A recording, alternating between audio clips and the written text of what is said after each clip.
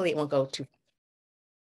Okay, so yeah, I was asked to mention that I don't have any disclosures to make at this time. And then wanted to also say, okay, yeah, so today I'm excited to introduce you to a way of looking at and thinking about boys that recognizes their relational capabilities, or, what they're capable of knowing and doing in their relationships, that considers how boys' gender socialization, towards social constructions of masculinity and culturally specific norms of masculine behavior can constrain their self-expression and impact their integrity and in relationships.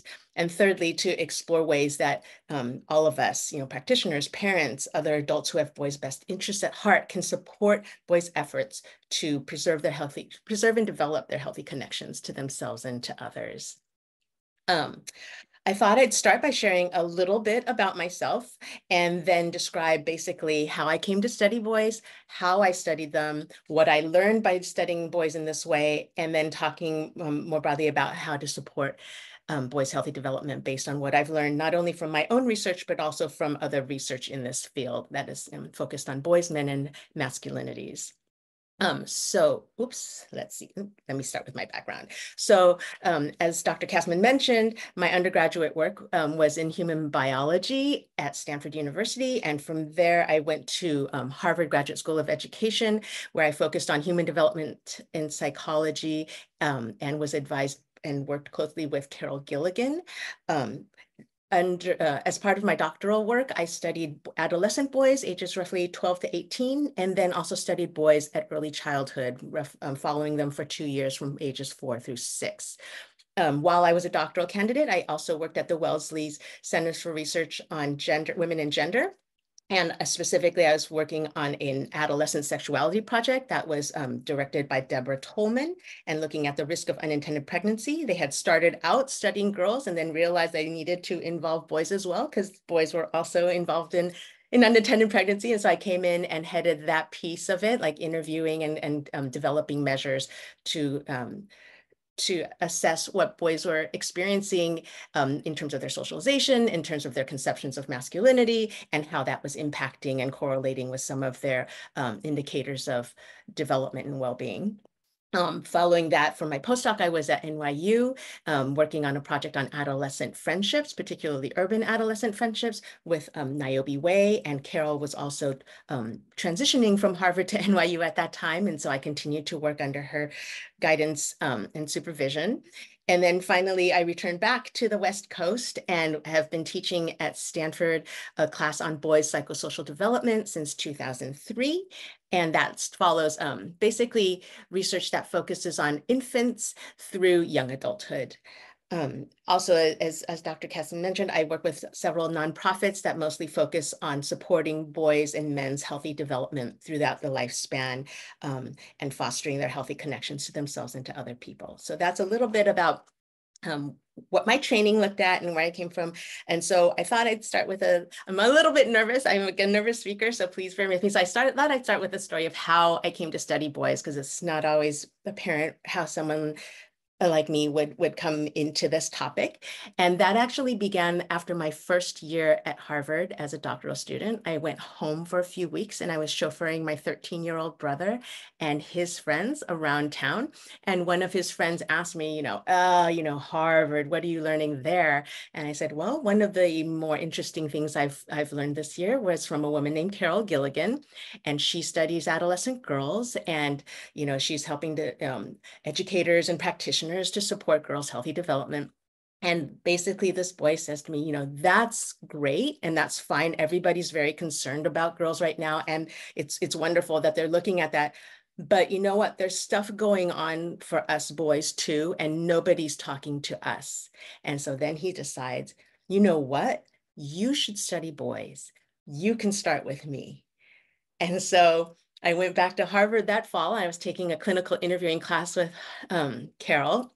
And I mentioned to her what this boy had said to me. And she said, well, isn't that interesting that he wants to talk about this with you? And so for the assignments for that course, I went back and interviewed him. And, our first interview, it was very much an open-ended kind of exploration. And I knew that, he said he had something to say. He spoke for 2 hours about his relationships, about questions he had, about things he was trying to figure out. And so literally, boys led me to the study of boys. It was that they had something they wanted to say that I had not necessarily expected that they would want to talk about, or particularly that they would want to talk about with me.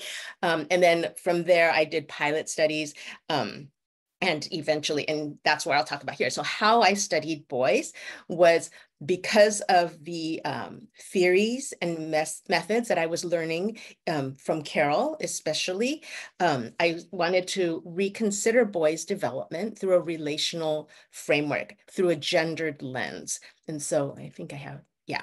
And so Carol, in case you're not familiar with Carol's work, Carol Gilligan and her colleagues at the Harvard Project on Women's Psychology and Girls' Development, what they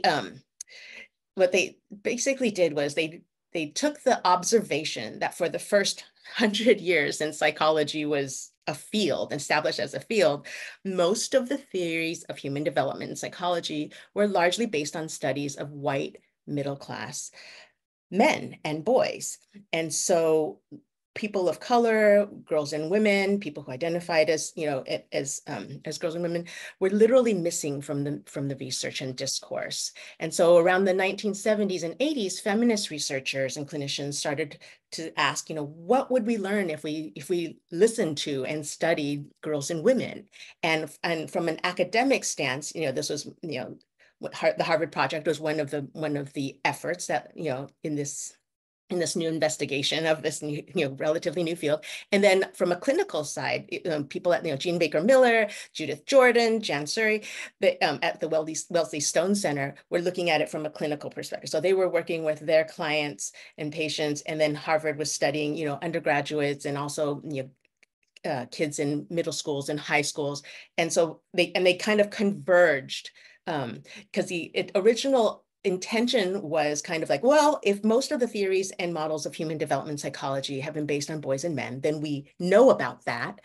So the original intention was to create kind of complementary models. So now we need to create models about girls and women that start from listening to girls and women. And that was, kind of the plan. But what happened was, in listening to girls and women, particularly using the methods that they used, it changed the conversation. What they were hearing changed the conversation. And specifically, what happened was listening to girls and women revealed aspects of people's lives and experiences that hadn't been represented in the theories and models that were based on boys and men. It's not to say that they weren't relevant. It was just, or that they weren't things that boys and men were experiencing. It was that the boys and men weren't mentioning them in their interviews or in those studies. And like I said, part of it has to do with the methods that were used. As many of you may know, for a long time, psychology tended to lean more heavily towards kind of experimental studies, which is, great for asking certain kinds of questions for sure. So I'm not trying to say, one method over another, but it was kind of a black box approach to psychology, which was like, oh, the human being, the mind, it's like a black box and you can kind of smell it, shake it, kind of study it, but you couldn't really know what was inside. You could only make a best guess. And what the feminist researchers were kind of centering their methods on was the assumption or the belief that people could tell you about their experiences. And I guess the first concern is always like, well, they might lie about their experiences. So the methods were then very much focused on, well, so how can we create situations? How can we center the psychological inquiries around relationships that are built on trust? How can we create a trusting, comfortable environment that will welcome people to share what they're really thinking and feeling within the context of a clinical, of a clinical study or a psychological inquiry for academic purposes? And so that's called what the Harvard Project and Carol Gilligan and her team called a relational approach, or a voice-centered method to psychological inquiry. And by listening to girls and women, with a focus on understanding their lives and experiences from their own perspectives, that revealed things like the centrality of relationships, how central that was to the way that they saw themselves, the way that they engaged with other people, the choices that they made, about, even like a moral dilemma. One of the questions or exercises that was involved in the interview was the Heinz dilemma. And I'm sure many of you are familiar with it, which is, the man, his wife is sick. He can't afford the medicine, so he has to debate whether or not to steal the medicine. And so it becomes a question of, an ethic of justice versus an ethic of care. Like, do we value human life and relationships above all else, or do we value, adherence to the law? So those kinds of things they were finding where when girls and women talked through these kinds of decisions, their relationships to other people and how they experienced themselves in those relationships informed the kinds of conclusions and decisions that they were led to. And so there was that Carol Gilligan wrote a paper called The Centrality of Relationships. She also wrote several books, which I've listed here for your reference. But and then the other side of it was kind of recognizing or acknowledging that the human psyche is embedded in interpersonal relationships, as well as social, cultural, historical, political contexts. And so it was important, if you wanted to understand what was happening for the person, you had to consider their context and contextualize their experiences. So then the other side of this was because, in addition to listening to women, they focused on girls at early adolescence. So the time between 9 years old and 13 years old, and they were following or noting a transition in the ways that the girls were describing how they could be in their relationships. And that they found basically highlighted was that increased pressures to conform to societal constructions of femininity, what the girls described as the tyranny of the perfect girl or the tyranny of the nice girl, where you were supposed to seen and not be heard, where you weren't supposed to speak the truth because that might hurt people's feelings, or it might not be the nice thing to say, how that could be detrimental to girls and their relationships, how it can make it difficult for them to bring their voices or their true selves into relationships. And that these struggles and failures to conform to societal norms and expectations wasn't necessarily a problem with individuals falling short, but perhaps a problem with the expectations that society had for girls and women to kind of distort and contort themselves to fit kind of ideals that were not compatible or well aligned in healthy ways to the actual human condition and what they needed and wanted and were capable of doing in their relationships. So what this did was it challenged the emphasis to returning to kind of our understanding at that time in the 70s and before of human development psychology being an emphasis on individuation and separation in the name of growth, maturity, and for boys and men, manhood. So the idea was that when you grow up, then you don't need people anymore. And to some extent, this is true. I mean, we learn to walk by ourselves without assistance and do all sorts of things on our own.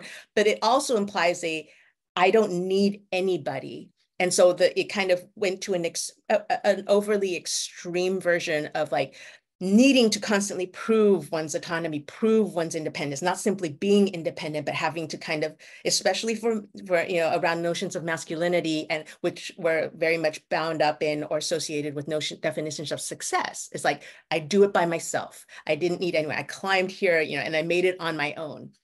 And so, or even like to give like a casual example, I remember when I was at Stanford and living in Paris, and the other student who was living with the same family, she was homesick, and she was very upset because she felt like she had failed, because she felt like the whole kind of task of that time at that age was to prove that she could do it on her own, and the fact that she missed her parents somehow was a flaw or a failure on her part. So it's kind of that is just a rough casual example of the kind of notions that we may have, or that we may even subconsciously associate with what it means to be successful. Successful in our society has come to be defined as you don't need anyone else, when of course, in fact, we actually do. So to go back to the work of the Harvard Project and what the feminist research on girls and women showed was that it basically called into question our conventional notions of what is normal and what is healthy and what does it mean to be well-adjusted. And in doing so, because the focus was largely on girls and women, it raised the question, what about boys? So like I said, originally this work was meant to complement what we already understood about men and boys, but it really opened up questions, because I said, well, relationships, aren't they important to boys and men as well? Even if they weren't talking about it in the studies, it seems pretty evident that this is something that is important to them too. And so could, put pressures and messages that push boys to conform to societal constructions of masculinity, like physical toughness, emotional stoicism, projected self-sufficiency, heterosexual dominance. Could those similarly be harmful for men, boys, anyone who adheres to and strives towards those kinds of ideals? Could those be harmful despite the social advantages of identifying as male or masculine? And so this brings me to, again, more about how I study. So bringing in a relational framework to the study of boys, or the revisiting or reconsidering of boys' development. So what I was coming at was not only the work of Carol's work with the Harvard Project, but also a lot of literature that had come out of infant studies. For instance, Trevarthen's work, Tronick's work, Murray's work. And what these infant studies showed was that people of all genders are born with a fundamental capacity and a primary desire to develop emotionally intimate bonds, close, meaningful relationships, responsive, mutual connections with other people, right? And so we seek authenticity and reciprocity, and we know intuitively as early as at 2 months old when these things are lacking, when people are responding inappropriately or falsely or in a veiled way. Babies pick this up, and you may have already come across this if you Google Tronick still face. He did a series of studies, but there's a nice 2-minute video that shows this happening, where he asked mothers to do a still face. So they start out engaging with their infant, and then they're told to be expressionless. And you see in those 2 minutes, the infants go from being very happily engaged, completely engaged, to being very distressed because the mother is not doing what kind of the dance of relationship they're engaging. And so basically the Tronick studies, along with Catherine Weinberg, were looking at kind of the possible impact of depression in mothers, or depression in parents or primary caregivers, and how that could affect infants' development and how they cope in those kinds of relationships. Murray and Trevarthen also had this really brilliant study where I don't know how many of you in the room know the movie Speed, but it's kind of this idea of, in the movie Speed, when they're trying to rescue the hostages off the bus, they put the video on a feedback loop, so it's playing the same tape, so that the hostages can escape without the villain seeing what was happening in real time. So what they did was they had the caregiver and the infant interacting, but on video instead of face to face. And what they do is they would just kind of freeze or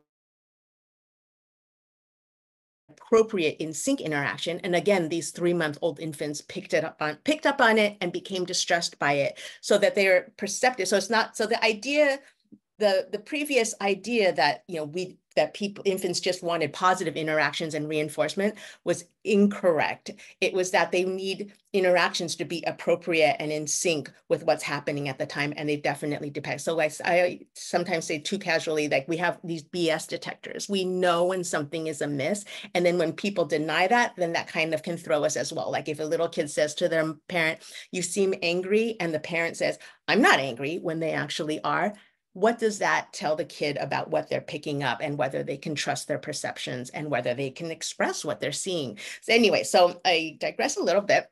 So there was the infant studies that really demonstrated this fundamental the capacity and desire. And then it also, some of you may be familiar with the AdHealth study, or the National Longitudinal Study on Adolescent Health, which was this enormous study. They surveyed over 90,000 adolescents. They interviewed over 12,000 of them from grades 7 through 12, and they found that the single best protector against psychological risk, like low self-esteem, depression, anxiety, and social risk, like risk of unintended pregnancy, dropping out of school, substance use or abuse, gang membership, the single best protector was having at least one close confiding relationship in their lives. It could be a mentor, a parent, a sibling, a friend, anyone. Adolescents who had access to at least one close confiding protective relationship were much more protected against the usual risks that come with the challenges of growing up. And so this idea, again, kind of, I include these things as evidence of the relation, kind of taking a relational approach to understanding development, so that it's not so much the idea that we develop in isolation with the option of having relationships, and it's great if we have them, but the fact that most human development, like socialization and including learning, happens mainly through and within our relationships with other people. And it's within those relationships that, for instance, societal messages and social pressures become personally meaningful and directly consequential.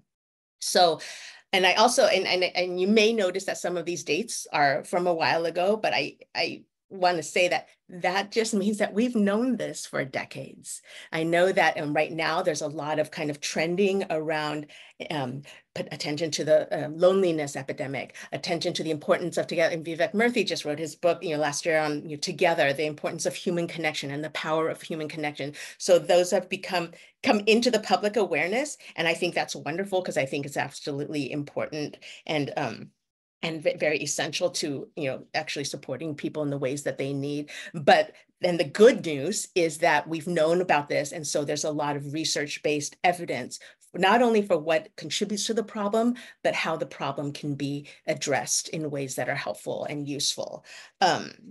So it's not just a passing trend. But back then, to my exploratory studies, so my studies were in light of relational theories that acknowledge that development and learning are relational processes. And then using relational methods that really centered on developing close, comfortable, trusting relationships, letting them get to know me, letting me get to know them before actually trying to interview or talk with them and have them share their experiences and perspectives with me.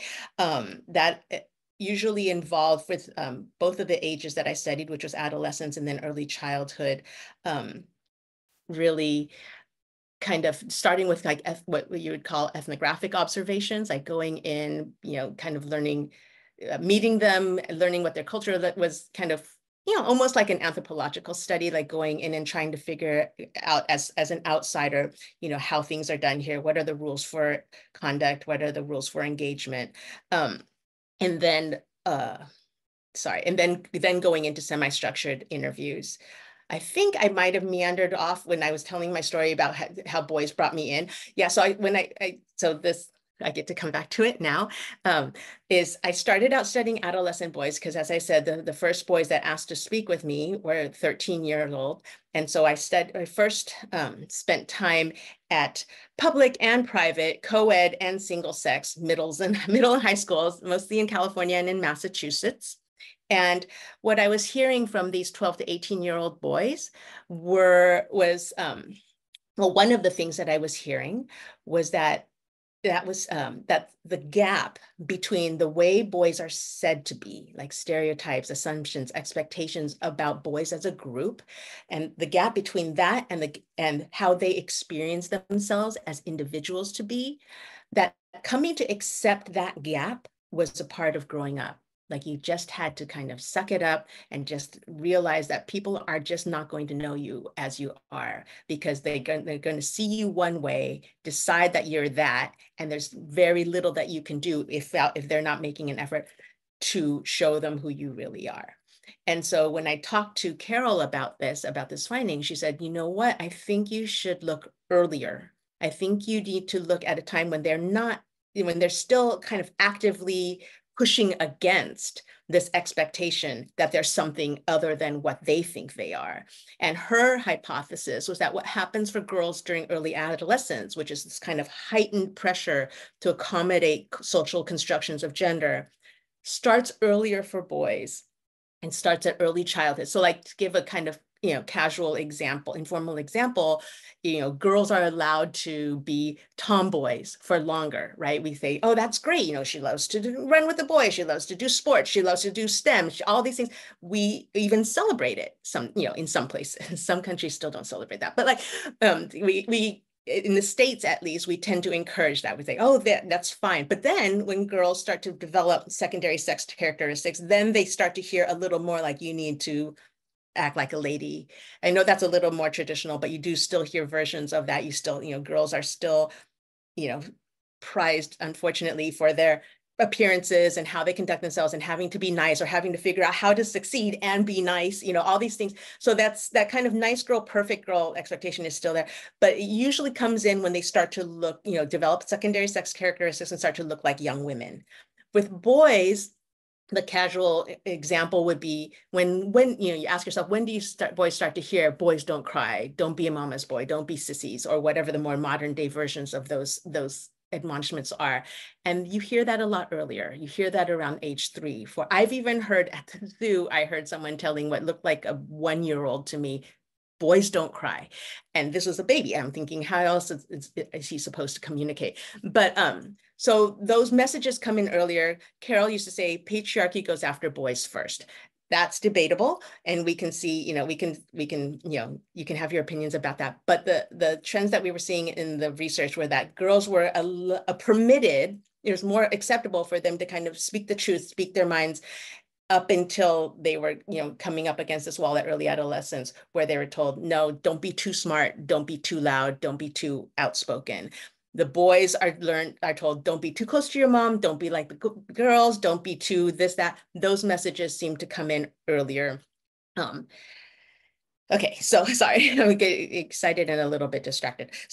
So what, let's see. So my overarching research question was, how do boys experience and respond to their gender socialization? And like I said, using the relational methods, the focus was really on trying to understand boys' experiences from their perspectives, in their words, on their terms. So like I said, I spend a lot of time, first situating myself because I stood out as at the time I was 24 years old. I was, sitting in the hallway at an all boys school, in the Northeast. And some of the teachers would be like, I can't believe you're getting credit at Harvard for doing this. Because I was literally just hanging out and trying to kind of figure out, letting the boys get to know me, ask me what I was studying. And as they felt comfortable, asking for volunteers. I was hoping to get maybe a dozen. I ended up interviewing about 58 and actually ran out of time. And my husband, who was then at the time my partner, was really surprised because he didn't think any of them would want to talk to me. But as I mentioned from my anecdote about how I came to study boys, they had a lot to say, and what they said was absolutely interesting to me. And I feel like it wasn't anything that I did that was extraordinary. I was in the right place at the right time. And one of the boys at the end of his interview, one of the adolescent boys said to me, I'm telling you this because I know you really want to know. And I was so grateful and so thankful to him for that, because I really did. I was coming from a place, Carol, when she teaches her clinical interviewing classes, you want to start from a place of not knowing. You want to start from listening with curiosity and genuine interest. And when the person that you're listening to perceives that in you, then you get closer to their truth, right? You get closer to understanding what it is that they are capable of sharing with you. So that was how I approached my exploratory studies, was really just to say, at that time in the 90s, there had been emerging books about boys, like, kind of almost a backlash to the stuff that had come out on girls. Because like, if girls can do these too, the inclination was, yeah, boys too. Boys also have relationships. So of course, boys do this in the exact same way.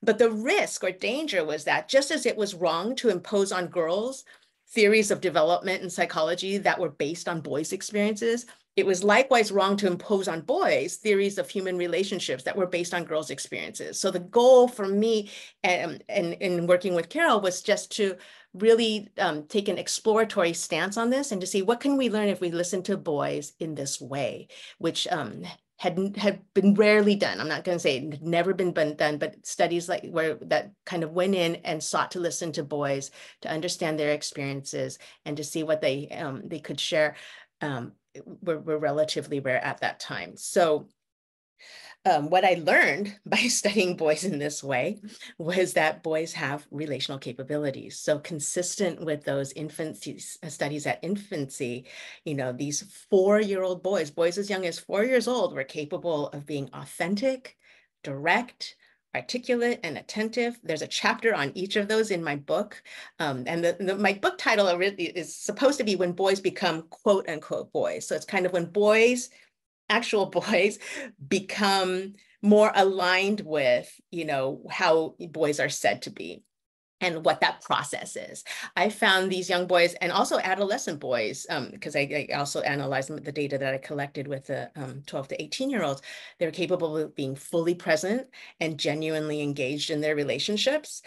So their relational capabilities, some of the literature had said, oh, they used to have them, but then they're lost. They were not lost. They absolutely persisted and carried through at least adolescence. And now there's also evidence now of, persist through adulthood as well.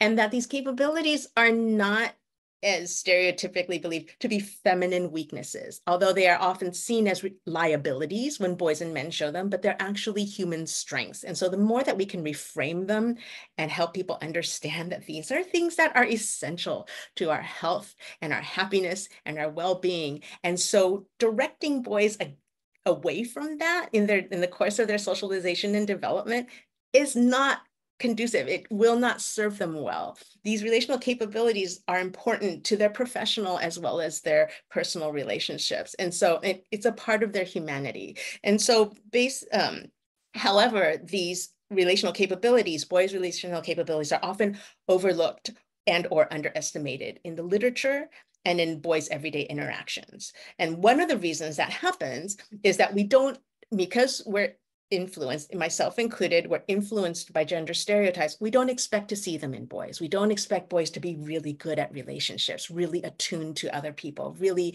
astute about, interpersonal dynamics. And then social psychologists tell us we tend to notice and look for what we expect to see. And so that's one of the reasons we tend to kind of overlook or underestimate them. The other reason that they're overlooked and underestimated is that they're not always apparent. And that is in part a product or a result of boys' gender socialization. Boys are learned because they are taught to hide and deny their relational capabilities and their vulnerabilities. And, spoiler alert, that's partly because we gender those things as feminine. And so we tend to devalue them as boys. And that's how it becomes a liability for boys and men. So that was the first kind of three main findings from my study. The second key finding was that because by focusing on boys at early childhood, I was able to kind of document or observe and document a shift in their relational presence. It was a moment of transition. So this is an age when most boys are entering schools for longer periods, for the first time for some of them, and they're kind of encountering or realizing the influence and importance of their peers. So whereas they may have spent more time with their families or primary caregivers or in a home setting and maybe go to school part-time, this is when they start going to school every day for at least for a portion of the day, and increasingly as they advance through their educations. And so what I found was, when they were at age 4, when I first entered the classroom, and I went and I would observe, kind of weekly through the pre-kindergarten and kindergarten, I observed one class and followed them over time. And what I found was, like, in the beginning, they would just kind of wear their hearts on their sleeves. They would and could tell you exactly what they were thinking and feeling. It was just kind of very outright, very honest, very open. And over time, as they began to engage with the boys and the girls and the adults, and they started to learn, like, oh, how the boys are supposed to identify themselves as boys, that they started to become a little bit more selective and strategic and savvy about what they showed about themselves and to whom. Because what they were learning through observation and experiences, that there are consequences to how they present themselves. And they learn to anticipate and avoid negative consequences. So if they said, oh, Barbies, I love Barbie dolls, and the other boys kind of look at them, askew, then they realize, oh, maybe that's not the coolest thing to say. Maybe I should not say that out loud, that kind of thing. And so they're becoming, more strategic. And it's not that they were, present and then not present, or that they were in relationship or not, but it's more that the ways in which they brought themselves into their relationships shifted. And they didn't tell me about this shift. I observed them in how they interacted with each other, and I experienced it in how they interacted with me. And so, and again, this is my documented in more detail in my book, but it kind of, the shift in their relational presence reflects how they are reading and responding to their gender socialization. So, and as they aligned with group and cultural norms that emphasize, as I mentioned, toughness, stoicism, self-sufficiency, they began to appear, whereas they had been articulate, direct, inauthentic, and articulate, direct, authentic, and attentive, they began to appear inarticulate, indirect, inauthentic, and inattentive, like stereotypical boys are often said to be. And so, and one of the things, and I'll just mention it briefly because otherwise I could talk about it for too long, is there was actually like, they had actually formed a meme team. It was created by the boys, for the boys, and for the expressed purpose of acting against the girls or identifying themselves as opposites or in opposition to the girls who were the nice team. And so that was kind of this microcosm or this really solid, tangible example of rules, because you could be fired from the meme team. So membership wasn't guaranteed just because you were a boy. You had to prove that you were one of the boys, not just be one of the boys. You could be fired from it. And one of the boys who, when he was threatened with being fired from it, they said, you're fired from the meme team. You're not a boy, you're a girl. And so, and the boys knew this. And so again, like I said, they became more strategic because there was this overarching, there was the promise of being included if they followed all the rules for engagement, and there was the risk or threat of exclusion if they didn't, if they deviated. And so, and I'll go into that more in just a second. And so this kind of shift in boys' relational presence has been described as the first in a series of disconnections by Niobiwe, who is a friend and colleague of mine, and she studied adolescent boys' friendships and similarly tracked that, where the parallel finding was that she was finding that boys at middle school talk about their same-sex best friends in loving terms. And, we love each other, where I couldn't live without him. He saves me from, without him, I'd go wacko, I'd go crazy. And then what happens through high school as they, have to kind of man up, and they become, and that proving masculinity comes around, is often centered on eschewing or devaluing femininity and showing that they're not homosexual or all these kinds of, there's this homophobic language around it, no homo, if they're going to put their arm around their same-sex friend, or if they're going to talk about something that's, caring or like, too tender or too affectionate. So this idea of like what happens to boys' friendships as, again, at adolescence, pressures to man up and to accommodate to social constructions of masculinity intensify for them, or become very manifest in their daily interactions. And also, so basically what, in a nutshell, in contrast to the capacity and desire that were very clearly evident in the infant studies, adolescents and adult men report having fewer same-sex friendships, or having less emotional intimacy, experiencing less emotional intimacy in the same-sex friendships that they do have. And this discrepancy between, infancy and later life suggests that boys' development and socialization is associated with a move out of or away from relationships. So ironically, with age and experience, boys become less likely to establish and maintain emotionally intimate bonds, which, if you think about it, doesn't make sense, right? Because as we grow older and as we have more experience, you'd think we'd get better at these things. So something's happening to counteract what we might assume to be a more natural progression. Okay, so what's happening? Well, as we know, it's nature and nurture. So looking at boys' gender socialization, some of the themes or some of the aspects that tend to pop up is, first of all, is that boys even need to prove their masculinity. That masculinity must be proven, and and in fact, it has to be proven continuously. And then how messages about masculinity, again, not only aligning with constructions of masculinity, but also actively differentiating oneself from anything feminine, anything feminine, and learning to kind of, say, I'm not that. So rejecting femininity or devaluing femininity in themselves and in other people. And then pressures to conform and align and how that works.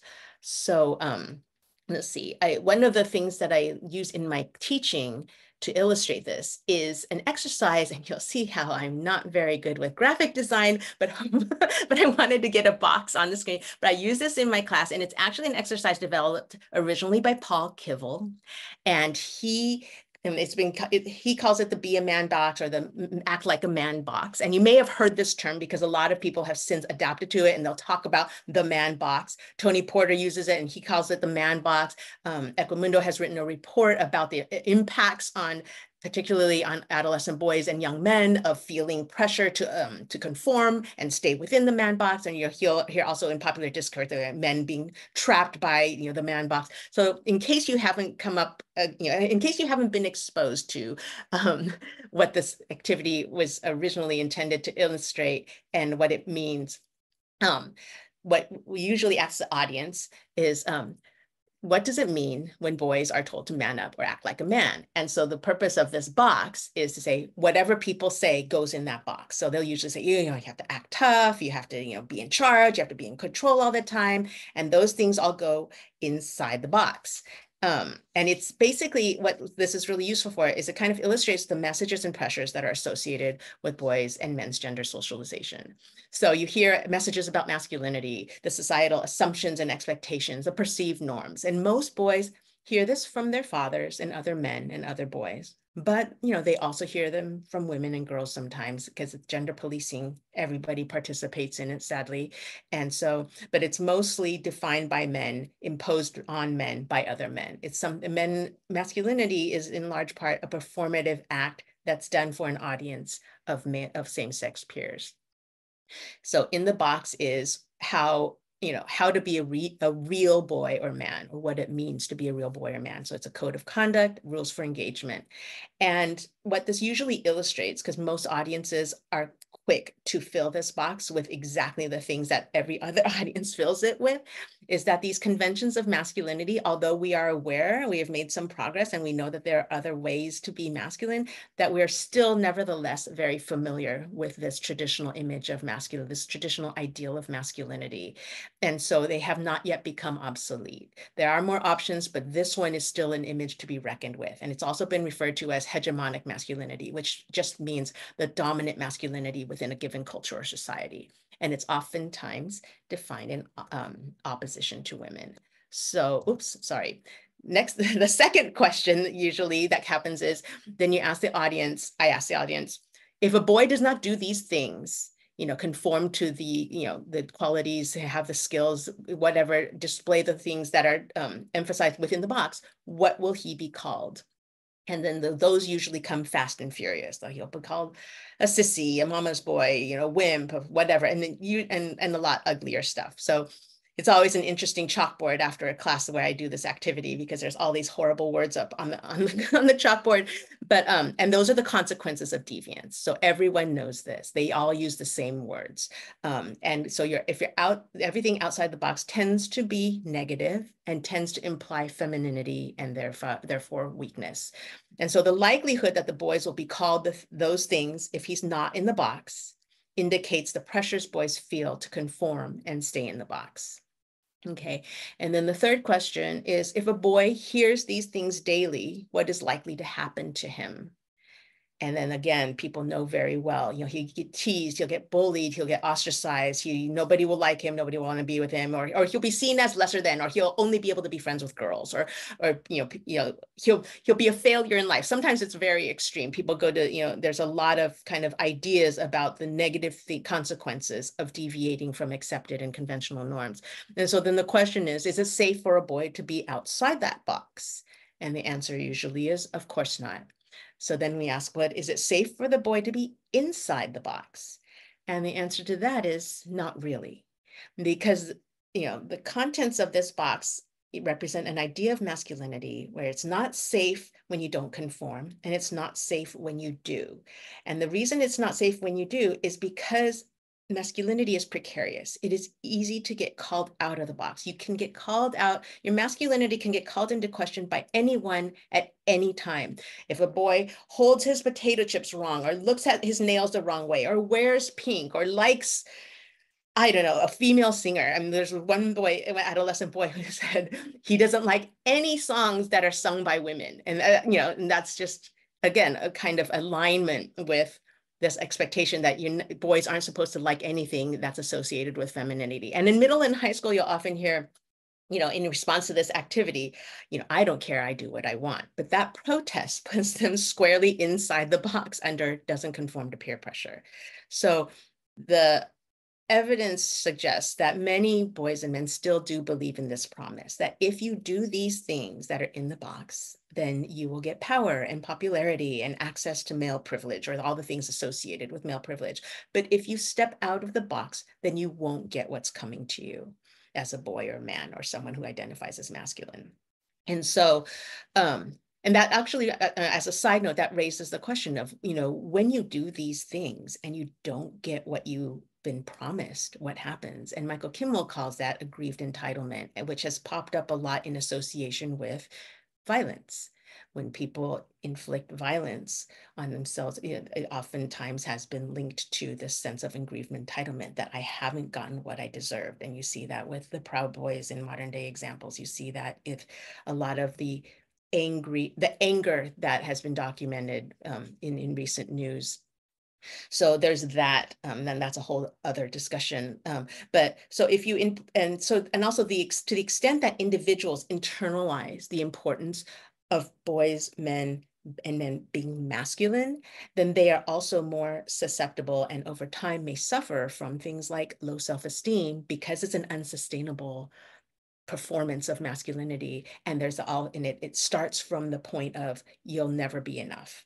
And then also anxiety, because they worry that other people will discover and judge them for their alleged shortcomings or their perceived shortcomings. So Kivel actually this is one of his handouts, he talks about this. So first on the sides in black, you have what goes inside that box. Like, so when they say, what does it mean to be a man, or what does it mean to man up? You have to be, violent, mean, bullies, tough, all these things. And then there's these also assumptions and beliefs about men, like men have no emotions, they don't make mistakes, they don't cry, they know about sex, they don't back down, all those things. But because it's this unattainable image, unsustainable, unattainable image, men often ultimately end up feeling angry, confused, frustrated, and all these things. When I did this exercise in my class, one of my students very astutely said, "It's a trap." And that's absolutely true. That's one of the things that I've been hinting at, is that, first of all, like I said, Joe Pleck in The Myth of Masculinity pointed out that it's unattainable. It's ultimately unattainable. No one can be all of those things that we tell men they're supposed to be. No one can be all of those things all of the time at every age in their life, right? So boys and men are led to strive towards an image of masculinity in relation to which they will ultimately fall short, inevitably.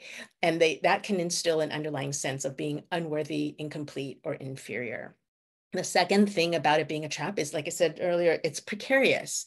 And so your group membership as a man, your ability to say, I'm a real man, is not guaranteed. It can be called into question. And so men and boys must always be prepared to demonstrate or defend their masculinity, which doesn't really lead to like a comfortable place of like self-acceptance and security.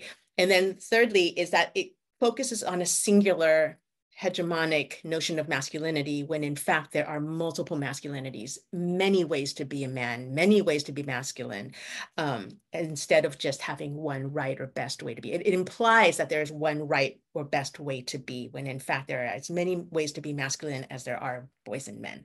And then finally, the messages can be very contradictory, right? So over the years, or depending on what society happens to favor at a given moment, or what a certain demographic in society happens to favor, you're supposed to be tough, but yet sensitive. You're supposed to be authentic, and yet you're supposed to not, be guarded and shielded and not show anybody what you're really thinking or feeling. Or you're supposed to be rough and risk-taking and yet responsible. And so there's a lot of confusion around what exactly society and people are asking of boys and men, and there's a lot of ways to do it wrong. It is kind of the feeling that is going around. And so there's just a sense of like, we're supposed to bring ourselves fully into a relationship, authentically, wholly, and yet there's all these things that, all these perceived all these possible consequences, negative repercussions that can happen if you misstep, and which has only been exacerbated by cancel culture.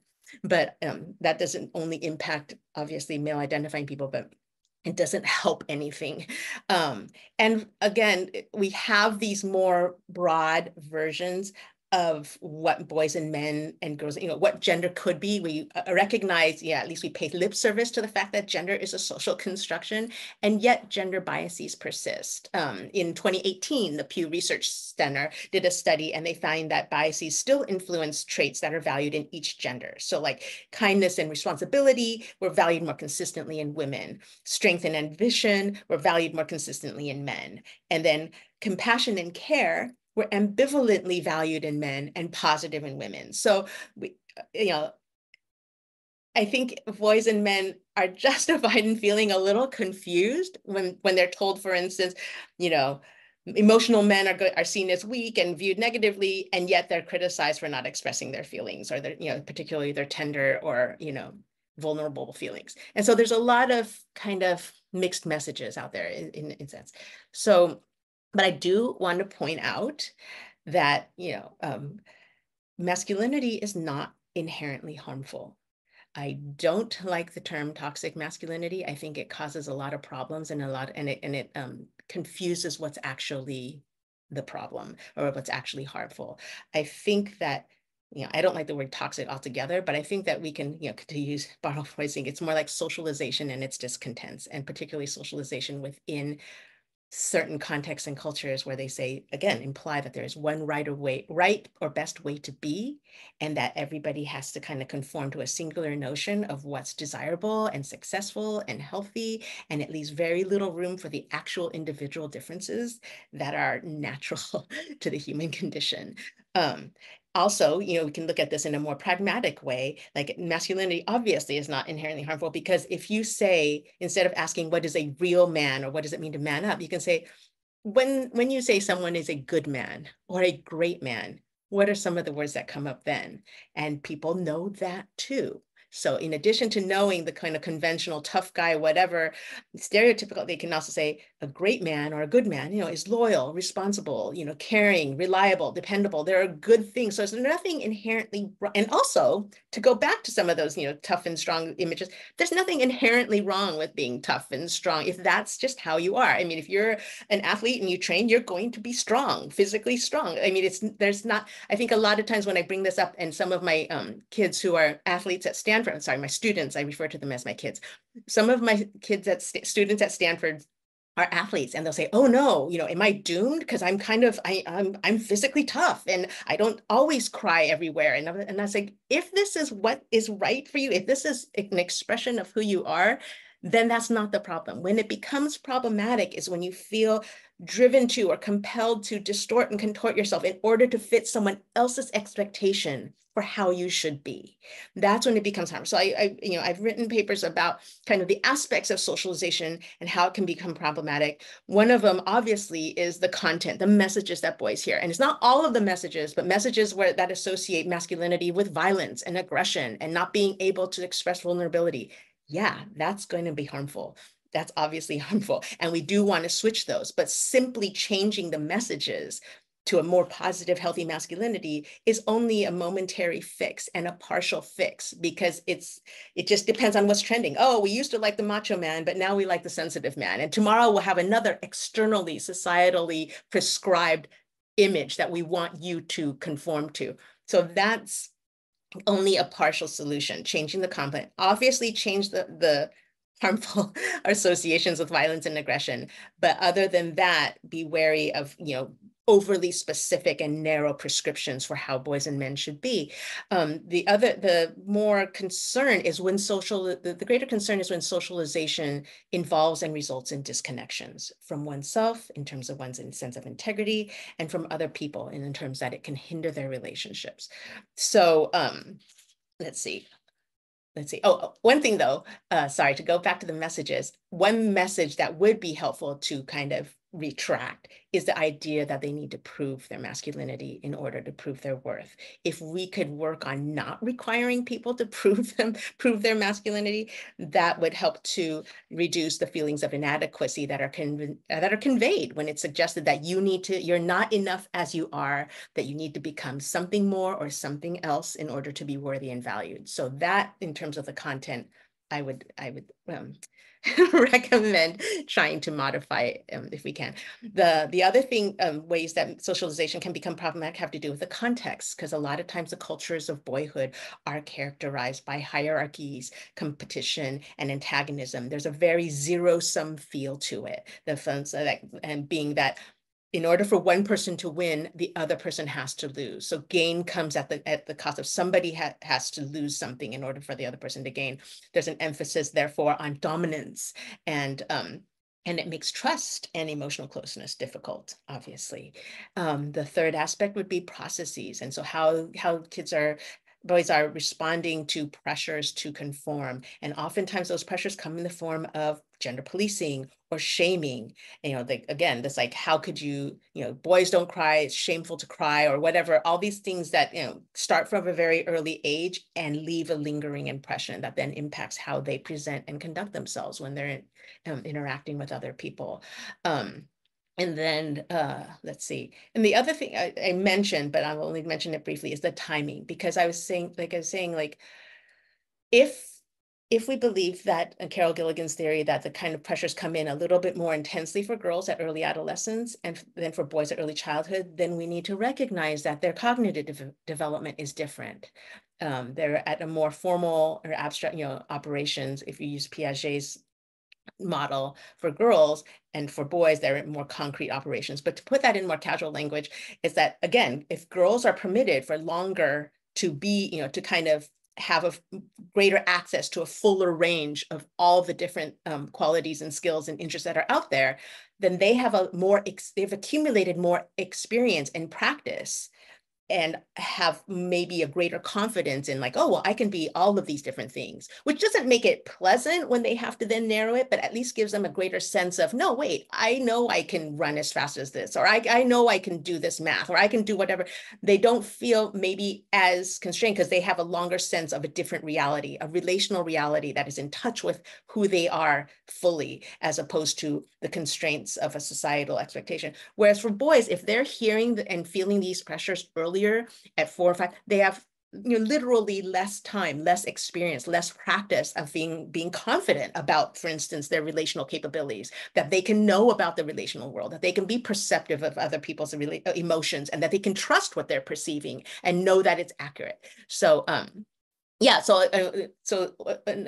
I think one of the things that I was intending to say when I mentioned boys' relational capabilities is that, in contrast to stereotypes that portray boys as incapable of or uninterested in the world of emotions and relationships, I found that adolescent boys and boys at early childhood are reading the emotional and relational worlds with interest and with accuracy, but they're not always letting on that they are, and that is partly due to their socialization, what they're taught they should and shouldn't show.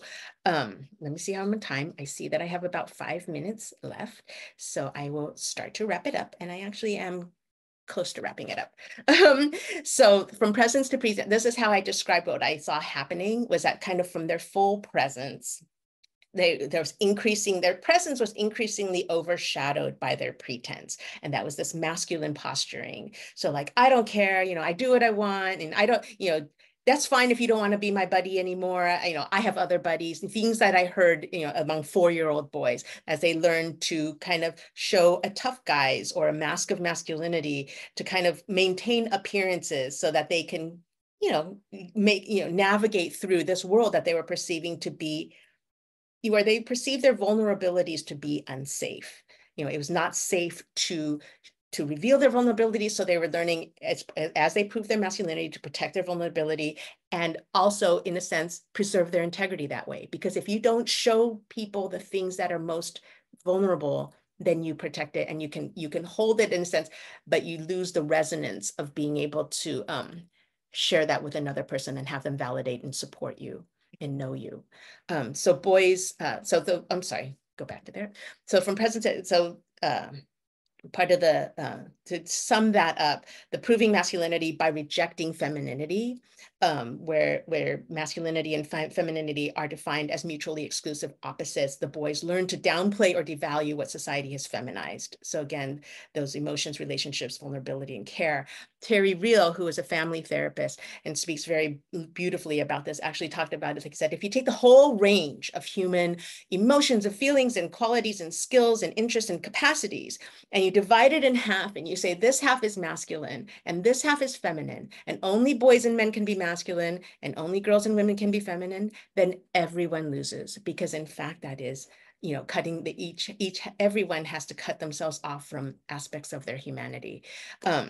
In terms of protecting vulnerability, again, becoming more guarded, feigning indifference in the adolescent boys' interviews, and also in the younger boys, actually. Whereas in the adolescent girls' interviews, you start to hear, I don't know, as they learn that they're not supposed to be too smart, they're not supposed to be bossy know-it-alls. You hear in the boys' interviews, I don't care. They feign indifference. And usually at the moments when they most care. I don't care if he doesn't want to be my best friend anymore. I don't care if they made fun of me because I like pink. I don't care, you know, so all these, it was usually a red flag to pay attention to whatever they were talking about, because, you know, I don't care that my parents have separated. They both still pay attention to me. So it was usually a red flag or indicator of something that was something they cared deeply about. And so they were beginning to appear, you know, because of that guardedness, because of that feigned indifference, they started to appear incapable, uninterested, disengaged, and defensive. But that wasn't, you know, the whole story, so to speak. And then let's see what we talked about in terms of, okay, let me move on. Sorry, I realized two more slides and then we're good. So boys' dilemma is that, you know, they're at an age, at all ages, really figuring out how they can, as boys and men, be with others and in the world. They're trying to find their place, their purpose, their motivation to conform and conform to and align with conventions of masculinity is not this kind of abstract, like, oh, I'm supposed to be a boy, you know, real boy, so I'm just going to do it. It's not this abstract thing. It's this, the young boys, especially at early childhood, what I found was that they were motivated by desire to identify with and relate to the other boys, how to be one of the boys and with the boys, rather than proving masculinity in general. They were not as interested in proving to some unknown, you know, faceless audience that they were actual boys, but they were trying to find ways to appeal and be appealing to their peers, particularly the same-sex peers. And so, and then learning these pathways to manhood, that where they're promised that it will improve their likelihood of developing close relationships, but in practice actually makes it more difficult and makes them less likely to. And then kind of that, again, the overshadowing of pretense over presence. So they learn to project an image of masculinity that's familiar to all of us, because it's more aligned with the stereotypes and assumptions that and expectations we have of boys, but misrepresents them. And so, as Brene Brown has pointed out, there's a difference between fitting in, which means I can be like you, and belonging, which means I can be myself, right? And their ability, they're learning to accommodate to those societal norms and expectations is, of course, socially adaptive, but comes at a cost to their relationships, to their psyches. It enables them to fit in, but it undermines their sense of belonging. It constrains their self-expression, what they can, you know, it forces a split between what they know and what they show, and thereby hinders the kinds of relationships that have been found to be protective. It makes it harder for them to engage with others, and it makes it harder for others to engage with them. So it, you know, effectively keeps people at a distance and creates the possibility that one can have relationships and yet still feel lonely. So, and again, by, you know, it, to the extent that our presence depends on relationships and vice versa, and that relationships enable, as studies have shown, healthy resistance and resilience, this impacts their well-being. So, okay, let's see. So the last finding, the good news, is that there's also evidence of boys' healthy resistance. So as individual agents, they're active participants in their socialization development. They are not passive recipients of culture or victims of their socialization. They make meaning, they respond, they mitigate. Well, they they have an influence in how they make meaning of the messages, how they respond to the pressures, and then how they can therefore mitigate the effects, particularly the negative effects of their socialization. And that aligning and conforming to conventions of masculinity is not automatic nor inevitable. And there are group and individual differences in the extent to which they incorporate and internalize these things. Even though their relational capabilities become less apparent, they're not lost. So we see resilience and perseverance. They continue throughout their lives to seek connections and resist disconnections. And there's evidence that they are interested and invested in preserving and being known for a version of themselves that feels honest and whole. And finally, the protective relationships is, again, this access to validation, acceptance, belonging, and support is incredibly essential to being able to maintain that healthy resistance. And so that's where we come in as, practitioners, as educators, as parents, as friends of boys and men. This is where we can offer support. And so let's see. I think I have some key findings, but I also see that I'm short on time. So maybe I will stop, and then maybe I will offer some of the things that I gleaned that boys tell me, because in listening to boys, I often emphasize that boys can tell you what they need.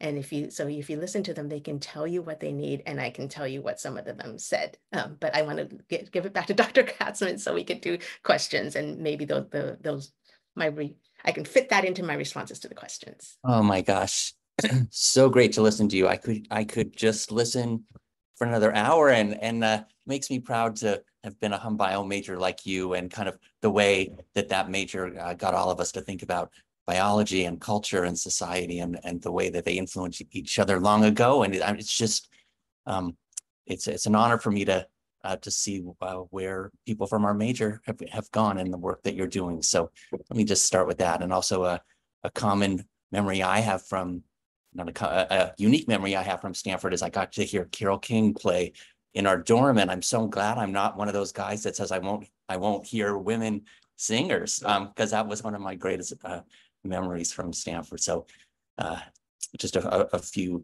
quick remarks. So many questions are rolling in, and everybody out there, please use the Q&A function to put in questions. There are a lot rolling in, and I'm going to start us off with something I'm interested in. You mentioned kind of the growing interest from Vivek Murthy and others around loneliness and this epidemic, and I'm interested in your thoughts about what you're talking about now in socialization of men, and kind of rejecting this relationality through the socialization process and its connection to loneliness. There's a question about men in older age groups being more lonely, and kind of your general thoughts about how those are connected. Oh, absolutely. I think so one of the other organizations that wasn't listed, because I've recently stepped down, was I worked with the Movember, which particularly on mental health and suicide prevention. And to my surprise, because I had thought that suicide rates were highest in adolescents and young people, but they're actually highest in like 45 to 65-year-olds. And I think that a lot of that has to do with, multiple factors, but including kind of the conventions of masculinity that were dominant when they were growing up. And then also just kind of, a lack of resources in, societally speaking. I mean, I think that a lot of times they feel they may be less willing to reach out, but what they report, at least in terms of studies, is that oftentimes when they do reach out, there is, because this is a relatively new field in relation to their age, that it hadn't been incorporated well enough at the times when they reached out, so that they would often stop treatment because they weren't getting what they wanted. Some of I remember one of my students wrote a literature review on this, and she said, men would report saying like they'd go in, it took a lot of courage on their part to seek help and to actually go in, and then they were basically told to man up, which is exactly the opposite of what they needed to hear in treatment. So I think, obviously that I would hope that never happens anymore, but I think there is still a lot of room for all of us to learn how best to respond to men and to kind of consider and view their experiences and their struggles through a gendered lens. I think for a long time and until very recently, people didn't really think about boys and men as having a gender, and and much less how gender would impact the way they act. I think one of the things has to do, so one of the strategies is linked to the title of a paper written by Irene Stiver, who worked at the Wellesley Center for Research on Women and Gender. And it was called Honoring the Strategies of Disconnection. And so really understanding that there are reasons why boys and men do the things they do and why they feel the way they do, and to understand the reasons why. And of course, we can kind of guess at some of the general factors that contribute to loneliness, particularly in adult men, but to also really in individual, casework, kind of checking in. So that was the other thing, is the first thing I lead with is usually start with listening and use a voice-centered relational method to really understand the person that you happen to be in the room with, the person that you're trying to understand, the person that you're trying to help. Listen with interest and respect and humility, and making spaces for them to be open and honest. I know it's not easy to do, but it's also, I know that for me, it's easy to come in with my own, assumptions, and that it's really hard work actually to listen with an open mind and an open heart. But again, people can tell you what they need, or show you what they need, if they know that you're really interested. And I feel like I'm preaching to the choir, and I know that you're all heroes in this respect. And so forgive me for telling you things you already know. But in terms of understanding and honoring the strategies of disconnection, they're doing what works. But even if it's not working, right? So that's the loneliness piece. It's like, this is how they've always done it. This is what they've always known or been told how they should do it. And so it's really baby steps and a whole kind of revisioning for them, a reimagining of how they can be in ways that are more conducive to maintaining their connections to themselves and to others. What I like to say, and this is a Stanford specific reference, and forgive me, is at Stanford, they used to have, whenever they had parties with alcohol, to legal people, of course, they had to offer ENAPs, which meant equally attractive non-alcoholic beverages. So if you had, beer, you also had to have, club sodas, and so something that tasted really good. And so this is how I apply it to the strategies for disconnection, is you can't ask them, you can't kind of unearth all of their defenses and ask them to abandon them unless you offer them somewhere solid to stand on, somewhere to land. And it has to be an equally effective and practical and relevant strategy that they can slowly try to incorporate. But I digress. Again, sorry, Dr. Katzman. So, but yeah, for loneliness, I think it's not specific to a gender, but I think it definitely things about the socialization towards masculine, social constructions of masculinity are definitely put people more at risk of feeling lonely, because again, that need to constantly prove yourself, prove your worth, and to feel like there's this huge risk of being canceled or being trampled on. One of the adolescent boys said to me, you can't just spill your guts to anybody, because more often than, not only do you put yourself at risk of being taken granted or taken advantage of, but more likely than not, someone will. And so that there's that perception of hostility and judgment and antagonism that keeps a lot of boys and men from venturing out of their comfort zone, because they've learned that it's not safe. And so we need to be much more intentional in creating those spaces and facilitating those kinds of discussions that they very much want to have and are amazing when the space is made available. They're incredibly good at having them. Fantastic. I could talk to you really for a long time about this, but there are 21 questions in the chat. So here we go. Starting from our president of Silver Hill Hospital, Dr. Gerber, who's puts in this comment for us. There's a lot of important conversation in our society about groups that have historically benefited from privilege, and the importance of our working together to acknowledge these structural issues in our society, which may be improving, but are not gone. Even if an individual may not think they have benefited from such privilege, for example, being someone identified as white, a necessary step for increasing equality is that we acknowledge that this is happening. Is there a parallel in thinking about the history and ongoing reality of male privilege Is it okay for boys to say there's no such thing as male privilege, or is that something that we could be teaching boys? That's a great question. And it really gets to the heart of it because that has, I think, contributed to a lot of the defensiveness by especially among boys and men, because they'll be like, privilege, I don't feel privileged, and I think it's helpful sometimes to distinguish between, the abstract boys, men as a group versus the actual individual, what the individuals experience, because there are a lot of individuals who don't feel that they've had the advantages that they're said to have, but it also isn't useful for them to dismiss the idea that historically, men as a group haven't been privileged, enjoyed certain privileges. And so just to kind of distinguish between those things and to hold the complexity, I think in general, and I'm sure many of you have observed this as well, there's a strong push to oversimplify things. And I think the more that we can, consider nuances and sit with complexity and say, yes, that's true. And this other thing is true too. So yes, men have enjoyed privileges historically, but individuals have, that doesn't negate the fact that individuals are struggling, or that they, either to, struggling with issues. It doesn't mean that just because somebody else had bigger problems or more problems that you don't also have problems in a way. So again, it's not this zero-sum thing where we're needing to defend an all or nothing stance. It's really, really moving people to consider it more kind of, and really kind of resisting the tendency, the pull to blame, which I think it has become a really unfortunate part of a lot of our national conversations, or our broader societal conversations.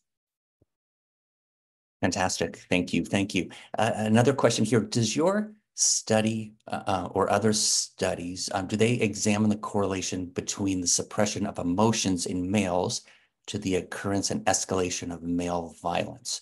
Or even expanding on that question, can you talk a bit about kind of violence in the world and potentially what you've presented today? I can, but first I should mention that there are far more qualified experts, including Carol's husband, James Gilligan, wrote a trilogy of books on violence. He worked for several decades with the most violent criminals in prisons, but very much aligned with this kind of relational framing of development, found that oftentimes the ones who inflicted the most severe violence were often also victims of severe violence and trauma and abuse.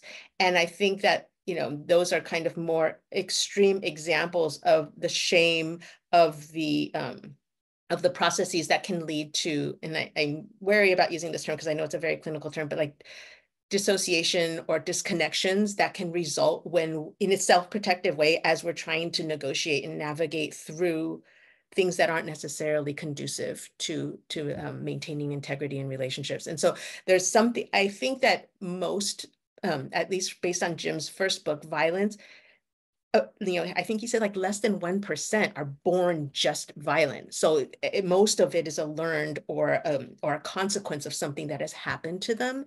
And if we take that to be true, then we can kind of say that, okay, well, what's happening that, again, what parts of their socialization and development are involving or resulting in disconnections, and where can we intervene in ways that help those disconnections that are unnecessary, happening unnecessarily? How can we help to prevent those from happening? How can we restore or preserve? And it's really not about, I mean, this is, just an adjacent topic, but like, it's, I think one of the concerns is always like, oh, you're just turning boys into girls or men into women. And it really isn't. That again falls into the trap of gendering, health and wholeness and well-being and relationships and all these things that are inherently a part of our humanity, of gendering those feminine. We're not trying to turn boys into girls. We're trying to help boys preserve or stay with or return to qualities and skills that they were born with. Again, the infant studies show that this is something that is inherent to the human condition. And so what's happening? What's, one of the questions that drove my research was like, what does boys' development and socialization look like when we start from the premise, as the infant studies show, that they are born with a capacity and desire for relationships? What is moving them away? What is making it more difficult for them to stay in connection?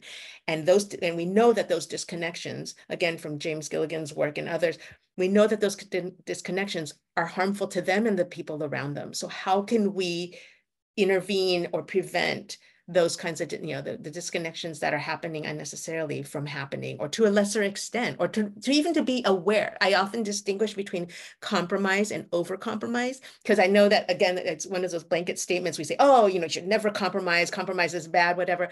Anytime two people are in a relationship, you have to compromise, because no one can have their way all the time, right?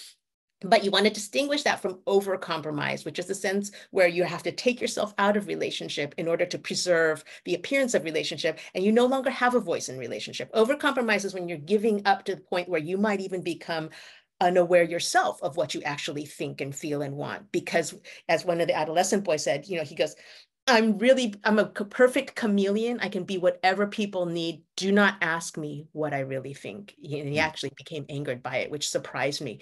But this idea that everybody wants something from you, they want you to be a certain way. So just make it easy, and let's cut it out and just go straight. Don't pretend you actually want to know what I think. Just tell me what you need me to be. And that's what successful boys and men learn, right? How do I be what everyone else needs to be? But at a loss, that, again, circle back, leads to loneliness, leads to a sense of nobody really knows me. Even if I'm successful, they don't see who I actually am, and there's no space for me to come in to a relationship that feels real and true to me. And so that, again, feels isolated even if they're surrounded, feels lonely even if they have thousands of followers or Facebook friends or whatever. Yeah, profound. Right. So it brings us to a question from Jill Paglino, who says, hi, Dr. Chu, I signed up for this because I saw you featured in The Mask You Live In. Thank you for your research. My question is, here you go. Do we have to do this for the rest of human history? And do you think it's ever going to end? Oh, that's such a good question. I would love to not be, in fact, in the 20 years that I've been teaching this, I've every year thought, surely everyone knows this by now. We've already known it for decades. And now more than ever, people are paying attention. Like I said, makes me feel hopeful that there is a national conversation happening about it right now. But as with the pandemic, coming out of the pandemic, where everyone's like, oh, there's this moment where we can change everything. And for the most part, it seems like changing has only gone back to what people have been trying to do, what was there before. That makes me worry. But I'm still, there's still lots of spaces and people who make me hopeful, you all included, because I feel like by listening in the ways that you do and trying to be there for people in the ways they most need, that's what will change the people themselves, and that's how it'll change the societal norms. And so, they always talk about, like, it can't just be telling individuals you need to do more of this. We also need to change the situation, and systemic change and all these things. And the way that we shift social norms is by actually first of all,